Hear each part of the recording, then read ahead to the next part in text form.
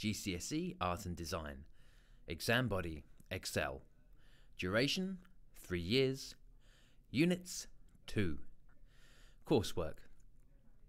One of the units assessed will be your coursework. This is your personal portfolio. This will account for 60% of your overall grade. Examinations. You will sit a 10-hour exam, run over 2 days. This is worth 40% of your overall grade. Unit 1. Personal portfolio. You will create a range of artwork inspired by a variety of project themes throughout the course. You will use a variety of materials and processes such as drawing, painting, claywork, printing and sculpture. As the course develops, you will have more of a say in what you make and do, and you will be encouraged to be inventive and imaginative.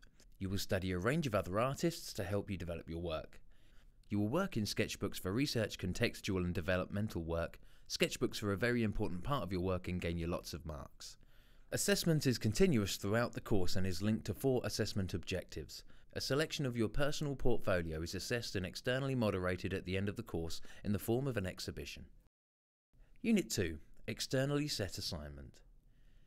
You will be given a theme by the exam board in the February of Year 11 and have about 10 weeks to research and prepare for the 10-hour time test. You will have to work unaided during the 10 hours. Your preparation work and final piece will be assessed and moderated at the end of the course in your exhibition. What do I need to know or be able to do before taking this course? You will ideally have some experience of using art materials and processes, together with some knowledge of contemporary and historical art and design. More importantly, you should have a commitment to and a love of the subject and feel motivated to develop your visual skills and express your ideas in working through projects. What can I do after I've completed the course? On completion of your GCSE Art and Design course, you could progress to further education. Courses at Level 3 include GCE A-Level Art and Design, BTEC Nationals in Art and Design, the Diploma in Creative and Media. The usual path from here is a foundation course and/or degree course.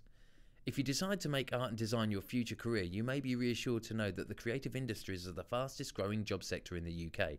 Some jobs that require visual education are found in TV, film, photography, graphic design, website design, advertising and fashion. If you would like to ask any questions about the course, please see your art teachers at the Academy. You can find out more by visiting the web address shown.